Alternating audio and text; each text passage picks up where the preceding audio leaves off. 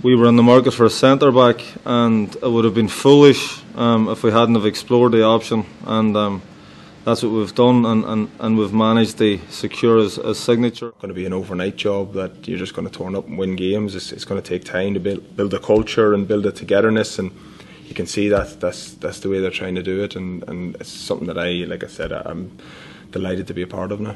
Standing centre back, really outstanding. Now a Derry City player, and honestly I am absolutely delighted about it. I can't wait to get going. I can't wait to get my family over, getting engrossed in the city, the history. I certainly want to be a part of history. I want to be a part of the team that wins the next league. but I want to win stuff. I want to play in Europe, and I think this is a brilliant opportunity for me.